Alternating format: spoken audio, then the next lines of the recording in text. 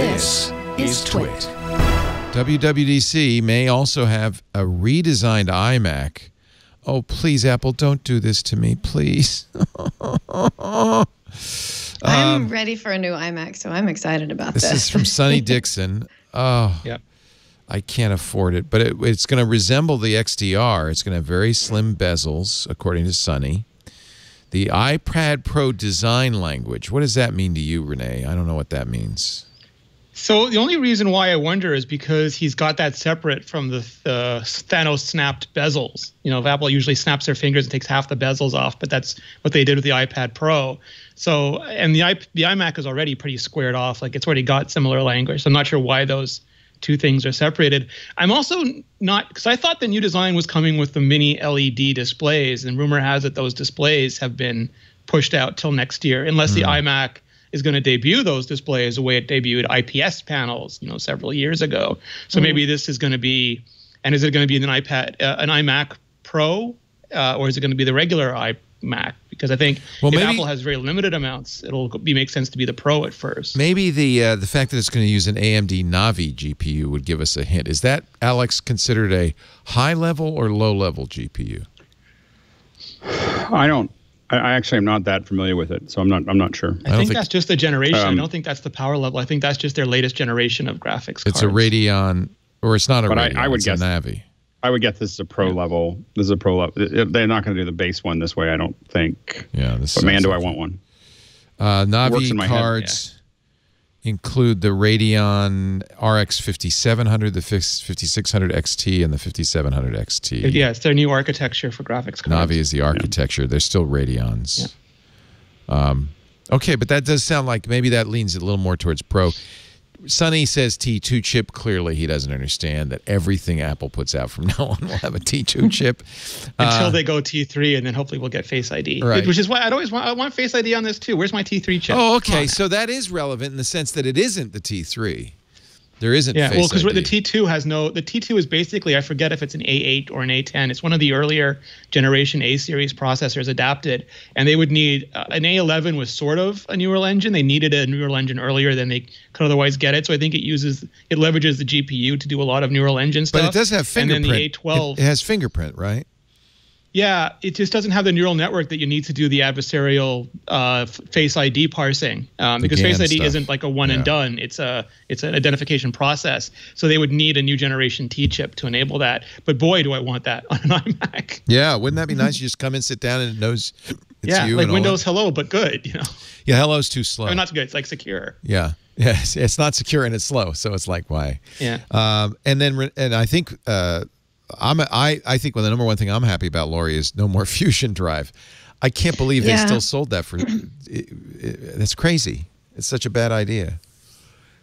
It's frustrating for users who still have a Fusion Drive. I have that on my iMac, and it's a frustrating experience to like have to deal with that sort of in betweenness. Which I get it. I get that. You know, it's less expensive, but still good, but not good enough. So again, though, this could be why this might be leaning toward an iMac Pro, because are they really going to just eliminate Fusion altogether? I think it makes sense to eliminate it on the Pro models, but to keep the prices down, I'm not sure they're ready to eliminate that on the non-Pro models. Right. So I don't know. You know, we might still be having iMacs with Fusion drives all along. So we'll see. Yeah, there's still a 21-inch. There's still the low cost, and so maybe they will have that. It's such a bad idea. The idea was you have a little tiny. It was back from the days when SSDs were too expensive. It was a great idea, terrible implementation. Yeah, maybe that's it. You had tiny SSD, a big spinning disk. You got the capacity of an old spinning disk, and theoretically you got the speed in some cases of the SSD, but it never really delivered. And for less money, because SSDs were so expensive. Yeah, that's really why they did it. But I think that those days are long gone, so forget it. And especially if you have a T2 in there, which is the disk controller. It just seems sensible to just have a good SSD in there and let people hang as much external storage off the back as they want to. Yeah, that's one advantage. And that's then one reason I love that, Thunderbolt 3. Yeah, Thunderbolt 3 means I can have a full-speed external drive if I don't mind spending thousands of dollars for it. Yeah, that's all got to come down to a lot of the stuff. Like it reminds me of like the old scams where CDs will be cheaper than cassettes. Just wait, like it never happens. Like they always promise you the new thing will be cheaper, ends up being triple the price and going down to double the price. You know, actually, I would argue that today a tape is probably more expensive than a CD because tapes are kind of obsolete and rare and vintage. Hipster. They're hipster, man. Yeah. They were tapes were half the cost of CDs back in the early 90s. But we're talking about 20, I think if I remember correctly, it was 21 cents a unit versus 44 cents a unit for the CDs. And that's 1990 prices. So CDs were twice as much money. They somehow decided to multiply that out to twice as much money on the end user cost, even though it's twice as much, the delta was 20 cents between the production cost between CDs and cassettes, even in the early 90s at their height. And this is what created, Napster. It was just highway robbery. Yeah. So we need the Napster. It was a good time to be in the SSDs. record business. Yeah. So, do you think this will replace the existing iMac? God, I hope it doesn't. iMac Pro? Because I spent $7,000 on an iMac Pro. I don't. But they're not going to take it away. So this is the same thing with the ARM Mac. There's a bunch of people who are like, I should wait and not buy an ARM Mac now. No, like if you use the software, if you're like in production, everything works on the current generation stuff beautifully. The next one is going to be a Rev A board. Unless you're an early adopter and you have like a little bit of pain that you're willing to take, buy the last and best of the current instead of the first and probably worst of the next thing. So all those people with iMac Pros, those are going to be great for a while now. Let people like me and probably Leo, maybe Alex, buy whatever comes next, and we'll tell you how well it works. And then in a year or two, you'll be happy to buy one that's really stable. I love my iMac Pro. Except for all the Zoom, big blue button, bozo stuff I have had to install on it over the years. But it's nicely configured. I have to say, I have no use for the speed, as we talked about last week. But I like it. It's pretty. Yeah. It's got a great display. And if this has mini LED, it'll be phenomenal. It's got an XDR class display. You know what it's going to get me? It's going to get the bezel-less display. Is going to get me.